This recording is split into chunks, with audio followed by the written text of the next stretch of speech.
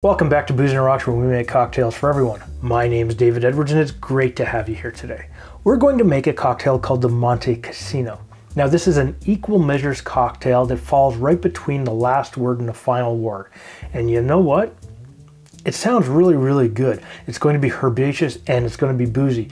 But to give you a little bit of history, now when I said this was one of those combinations, it comes about because the creator of this, Damon Dyer, who was a bartender at Louis 649 in New York, entered a competition for the 500th anniversary of D.O.M Benedictine liqueur. And he created this cocktail called the Monte Cassino. And he named it after the mountain where there's an abbey which is famous for two things. A, it's the birthplace of the Benedictine order, which was created by Saint Benedictine of Nursia in and about 529. The other thing is that abbey is the world's oldest monastic brewery. And it only actually shut down its brewing once, and that was during World War II when it was leveled. However, it was rebuilt in 1964, and in 2017 they restarted brewing beer. But it's neither here nor there. We're here about the cocktail, so let's get into it. Now I did say that this was an equal parts cocktail, and there's only 4 ingredients to that, which is great because I don't want to have to do a lot of work, and neither do you for a really good cocktail. But it is a shaken cocktail, so grab your shaking glass and put that off to the side, because what we're going to do is we're going to start with our lemon. And what you want to do is just chop the ends off to make it much easier to squeeze, cut it in half like so. And what we're going to do is, besides throwing bits of lemon all over the place, is squeeze out 3/4 of an ounce or 22.5 milliliters. Now, what we're going to add is an American rye whiskey. And I'm using Rittenhouse, which is 100 proof or 50%. And this is a nice strong whiskey that will actually work to balance out the sweetness of the D.O.M Benedictine. But we're going to use the same 3/4 of an ounce or 22.5 milliliters. Next, we're going to use some chartreuse.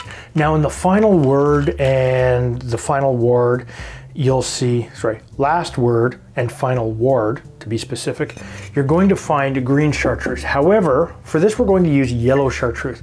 And I really have to thank one of my viewers, Jacques. He managed to get me this bottle because I cannot get it locally where I live. And you know, I really want to try it. Again, we're going to use the same amount. We're going to use 3/4 of an ounce or 22.5 milliliters. This is going to be great. I can just tell by the ingredients. It smells so good. However, now what we're going to use is our D.O.M Benedictine. And coincidentally, D.O.M Benedictine, the liqueur itself, was created in 1510 by Dom Bernardo Vincelli. And he was an abbey or an abbot at the Fréquent Abbey in Normandy at the time. Again, we're going to use 3/4 of an ounce or 22.5 mils. As I said earlier, this is a sweeter liqueur. It's herbal in nature and it's fantastic. And it goes so well with many other liqueurs and spirits. So what we're going to do now is we're going to fill this with some ice, and we'll shake this solidly for a good 10 to 15 seconds. Make sure you got a good seal on there. Give it a flip and shake it with a smile. Yeah. Pop that off with the strength of 1,000 monks, because you know they're pretty strong. They built abbeys and stuff. Anyways, what we're going to do is serve this in a nice coupe because it's fancy, it's going to look good. And what we're going to use is a fine strainer and your Hawthorne strainer to keep out any of the ice chunks and lemon pulp.